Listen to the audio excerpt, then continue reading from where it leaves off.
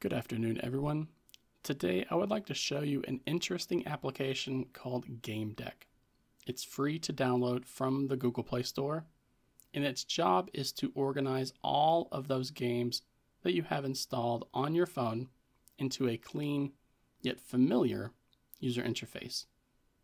The application does have some in-app purchases, and we'll get to those later, but the app does run perfectly just the way it is, without having to pay a cent. You'll only end up paying for microtransactions if you want to change up the appearance or add in some extra features to the app.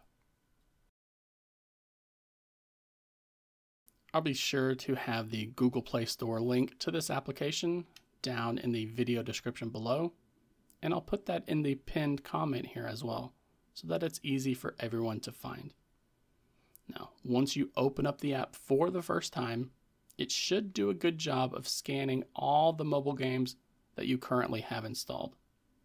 But with that said, this gaming launcher for Android is only going to list titles by default that you have installed from the Play Store.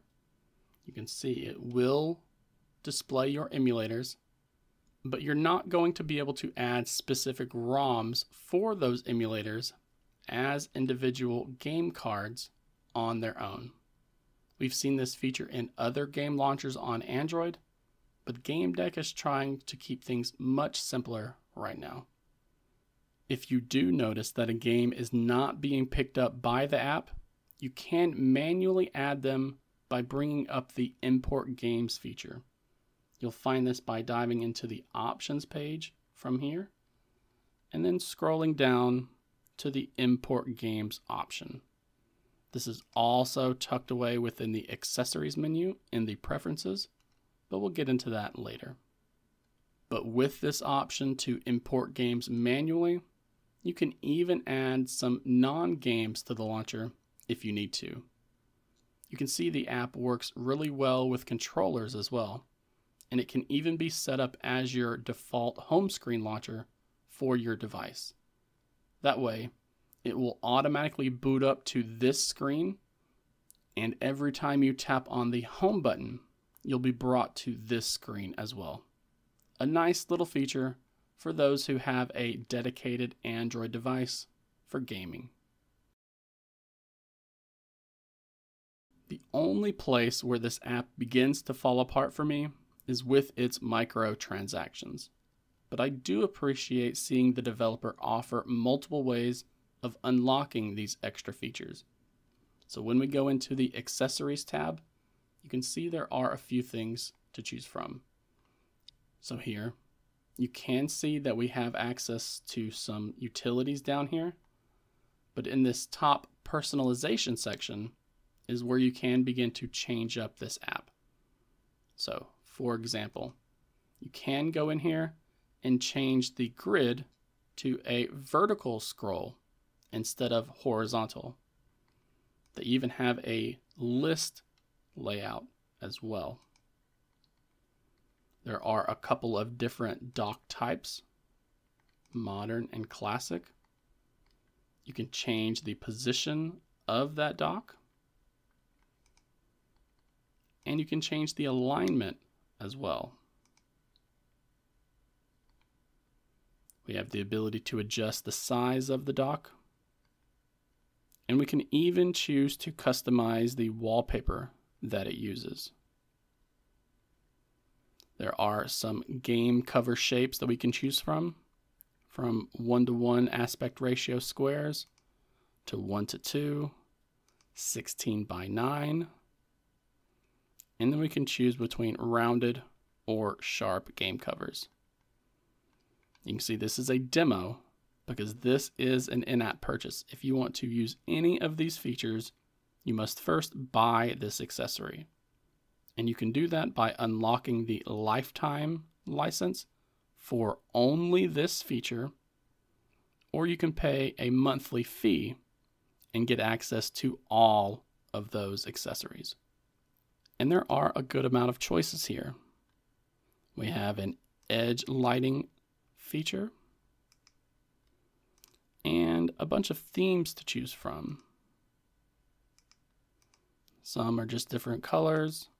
Some have completely unique user interfaces. But each of these end up requiring a single in-app purchase to unlock that feature for a lifetime. Again, you do have the option for a monthly fee that you'll have to keep paying if you want to keep having access to that specific customization option. I'm not the biggest fan of piecing out all of these themes and features one by one in an attempt to get people to pay a monthly fee.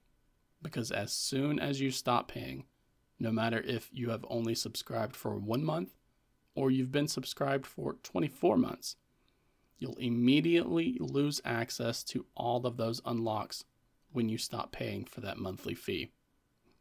I prefer the lifetime unlock option, even if it would cost more in the short term, because this method gives you the ability to unlock the important custom appearance accessory from here, and you can also pick out 1 or 2 themes that you like the most. But that's all I can show you here today. If you're someone who likes to play a lot of games on your phone, then you should install this app just to see how it fits into your routine.